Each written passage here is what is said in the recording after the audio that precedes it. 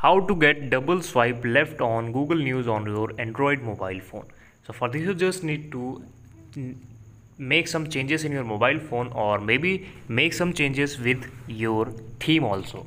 So for this you just need to go on the settings option in your mobile phone and go to the more, and in more you can see there's a lot of option called fail cells, unlisted, Google Discover, home screen, classic, different, launcher, etc., and many more.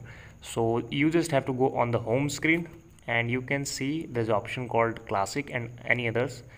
Also you can see there is a screen and you just have to click it into Google Discover and it will be automatically converted into that format. Thank you so much for watching the video.